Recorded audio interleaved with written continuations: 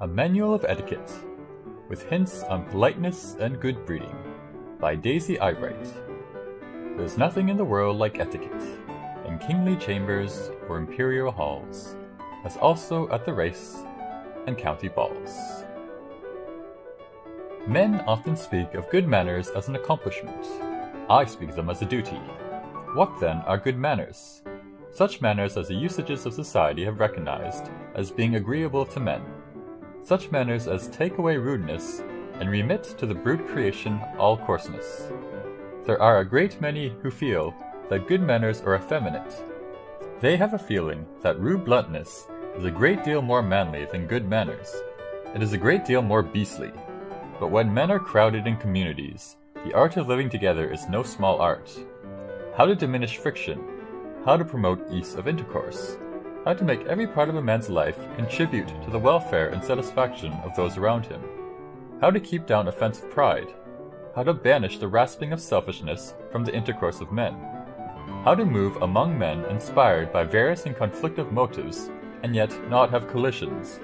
This is a function of good manners. Not only is a violation of good manners inexcusable on ordinary grounds, but it is sinful. When, therefore, parents and guardians and teachers would inspire the young with a desire for the manners of good society, it is not to be thought that they are accomplishments which may be accepted or rejected. Every man is bound to observe the laws of politeness. It is the expression of goodwill and kindness. It promotes both beauty in the man who possesses it, and happiness in those who are about him. It is a religious duty, and should be a part of religious training. There is a great deal of contempt expressed for what is called etiquette in society. Now and then there are elements of etiquette which perhaps might well be ridiculed, but in the main there is a just reason for all these customs which come under the head of etiquette. There is a reason which has regard to facility of intercourse. There is a reason in the avoidance of offense. There is a reason in comfort and happiness. And no man can afford to violate these unwritten customs of etiquette who wishes to act as a Christian gentleman. These pages have been prepared for those who are striving to improve themselves in exterior polish and to add to their stock of information concerning the subjects upon which it treats. It has not been written for those who have been trained in the best usages of society from their infancy, nor for those who learned politeness at the same time that they mastered the alphabet, but for the less favored of both sexes in our land, who are desirous of obtaining a knowledge of the etiquette which governs social intercourse, and are desirous of cultivating both politeness and good breeding. Its instructions are perfectly plain, practical, and simple, so simple that many persons may incline to ridicule them, but only in this way can we convey information to the many who are desirous of receiving it. Etiquette has been defined as a code of laws which bind society together, viewless as the wind, and yet exercising a vast influence upon the well-being of mankind. These laws were instituted during the days of ancient chivalry, but as years have flown, they have been modified in a great degree, many of them being quite obsolete and others entirely changed. Some, however, have been but slightly varied to suit the times, being governed by the laws of good taste and common sense, and these not only facilitate the intercourse of persons in society, but are also essential to their ease and composure of manner. And manners, said the eloquent Edmund Burke, are of more importance than laws, for upon them in a great measure the laws depend. The laws can touch us here and there, now and then. Manners are what vex or soothe, corrupt or purify, exalt or debase, barbarize or refine, by constant, steady, uniform, and insensible operation, like that of the air we breathe in. They give their whole form and color to our lives. According to their quality, they add morals, they supply them, or they totally destroy them. It is often said that such a man's pleasant, affable manners made his fortune, and it is a truth that politeness and good breeding go far towards forming both a man and a woman's reputation, and stamp upon them, as it were, their current value in the circles wherein they move. Agreeable manners are very frequently the fruits of a good heart, and then they will surely please, even though they may lack somewhat of graceful courtly polish. There's hardly anything of greater importance to children of either sex than good breeding, and if parents and teachers would perform their duties faithfully, there would not be so much complaint concerning the manners of the American child of the period. Be courteous. It is an apostolical injunction which we should ever bear in mind. Let us train up our children to behave at home as we would have them act abroad. For we may be certain that, while they are children, they will conduct themselves abroad as they have been in the habit of doing, under similar circumstances at home. The new version of Solomon's proverb is said to run thus: "Train up a child in the way he should go, and when he is old he will go on training." But it is upon to several definitions.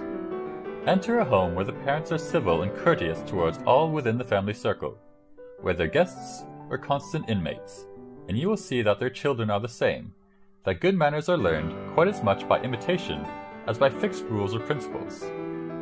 Go into a family where the parents are rude, ill-bred, and indulge in disputations and unkind remarks, and you will find the children are rough, uncouth, and bearish.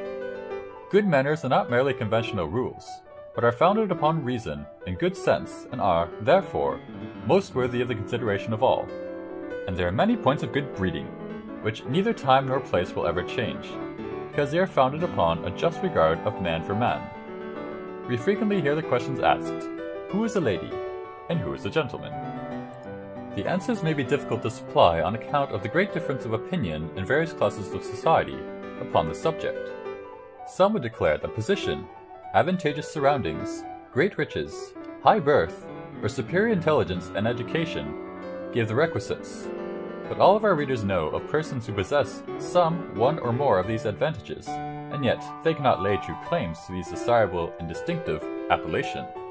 Hence, we frequently hear these words, "Ah, she is no lady," or "Indeed, he is no gentleman," applied to those whose standing is high, who possess much wealth, or are endowed with genius, but have neglected to add to their other advantages the touchstone of politeness and good breeding. Our reply to the question is that a well-bred lady is one who has true modesty and refinement, adds a scrupulous attention to the rights and feelings of those with whom she associates, whether they are rich or poor, and who is the same both in the kitchen or parlor. We recall the praise given by an Irishman to a friend of ours, when he said, "Truth and inad, man, just as ye see her in the parlor, we see her in the kitchen. Never a cross word parsed her lips, be it to rich or poor, servant or friend." This is a high meed of praise, and where a courtly address and ease of manner are added to it, we behold a true lady. Can we answer the other question? We will try. Whoever is true, loyal and sincere, whoever is of a humane and affable demeanor, and courteous to all, whoever is honorable in himself and in his judgment of others, and requires no law but his word to hold him to his engagements, such a man is a gentleman, whether he be dressed in broadcloth and in fine linen, or be clad in a blue homespun frock, whether his hands are white and soft, or hardened and stained with drudgery and toil.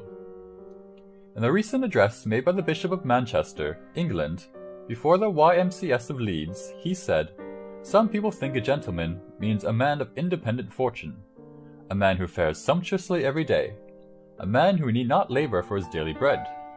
None of these make a gentleman. Not one of them. Nor all of them together. I have known men when I was brought closer in contact with working men than I am brought now. I have known men of the roughest exterior, who have been used all their lives to follow the plough and to look after horses, as any nobleman who ever wore a ducal coronet. I mean, I've known them as unselfish, I have known them as truthful, I have known them as sympathizing, and all these qualities go to make what I understand by the term a gentleman. It is a noble privilege which has been sadly prostituted, and what I want to tell you is that the humblest man in Leeds, who has the coarsest work to do, yet, if his heart be tender and pure, and true, can be, in the most emphatic sense of the word, a gentleman. We all know that there are those in our midst who object to politeness, or polite phrases, because, as they say, the language is false and unmeaning, and company manners is a scornful term frequently applied to the courteous demeanor and many polite sentences which are often uttered and are so very well desirable in our well-bred society. In the common compliments of civilized life there is no falsehood uttered, because there is no intention to deceive, and polite language is always agreeable to the ear, and leads a soothing influence to the heart, while unkind and rough words harshly uttered, are just the reverse. Children and animals recognize this truth quite as readily as adults. A baby will cry at the sound of harsh language, and your horse, cow, dog, or cat at all most amenable to kind words and caressing motions, and although 'tis only man can words create, and cut the air to sounds articulate, by nature's special charter. Yet kindness is a language which the dumb can speak and the deaf can understand. We can convey the plainness of truth in a civil speech, and the most malignant of lies can also be wrapped in its precious words. But we cannot consider a love of truth any apology for rude and uncouth manners. Truth needs not be made harsh, unlovely, and morose, but should appear kind and gentle, attractive and pleasing. Roughness and honesty are, however, often met within the same person, but we are not competent judges of human nature. If we take ill manners to be a guarantee of probity of heart, or think a stranger must be a knave because he possesses the outward seeming of a gentleman, doubtless there are many wolves in sheep's clothing in our land, but that does not decrease the value of gentleness and courtesy in the least. Good manners and a good conscience are very often twin sisters, and are always more attractive for the companionship. Bad manners are frequently a species of bad morals, and Goethe tells us, "There is no outward sign of courtesy that does not rest on a deep moral foundation."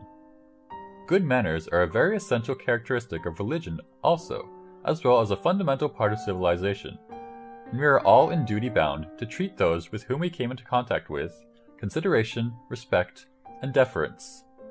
In the Epistle of St. James, we read the first code of etiquette and good manners which was ever given to men from high authority. The Greeks and Romans, to be sure, were strictly devoted to etiquette, but it was not the kind which springs from a conscience void of offense against God and men. The Chinese are the most minute of all nations in their form of etiquette, etc., and they have hundreds of books which treat upon politeness and good breeding. One of their treatises upon these subjects is said to contain over 3,000 articles. The custom of salutation, of visiting, of eating, of making presents, of introductions, writing letters, and the like are all strictly defined, and they are enforced like our laws, no one being permitted to transgress them.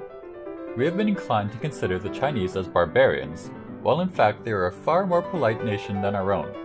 La Bruyère, a famous French writer, thus defines politeness. We may define politeness, though we cannot tell where to fix it in practice. It observes received usages and customs, is bound to times and places, and is not the same thing in the two sexes or in different conditions. Wit alone cannot obtain it. It is acquired and brought to perfection by emulation. Some dispositions alone are susceptible of politeness, as others are only capable of great talents or solid virtues. It is true, politeness puts merit forward, and renders it agreeable, and a man must have eminent qualifications to support himself without it.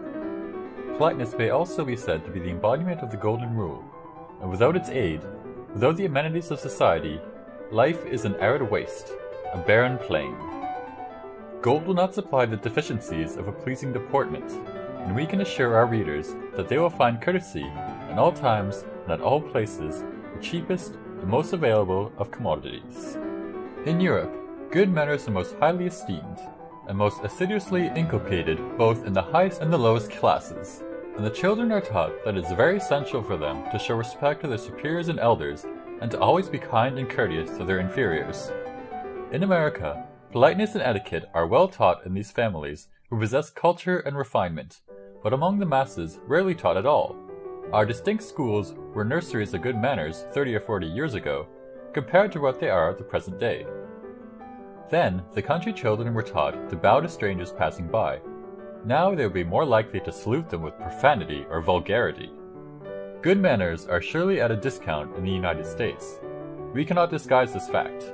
It is seen by all who travel through the country, who frequent the city, who sail upon our rivers and our lakes, or whirl rapidly along our railways. The lower officials are often cross and surly, the higher sometimes extremely discourteous, and the want of good breeding is everywhere noted. Surely we should ask ourselves the question, whence has this condition of affairs arisen?